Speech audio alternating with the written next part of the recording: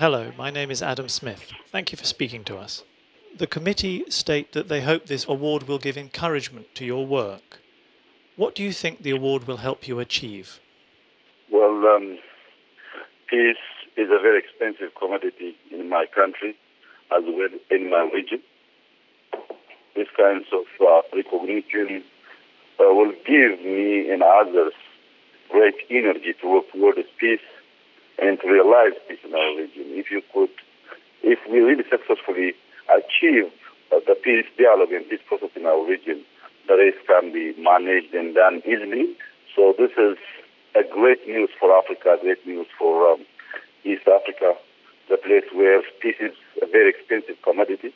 And I'm sure it will give us energy to work towards peace and to realize peace in our region. Thank you very much indeed. The prize will focus much attention on the region. What message do you have for those who are listening? Well, the message I have for everyone is working on peace and bringing results on peace can be easily influenced positively. Also, people follow to do similar things in their area.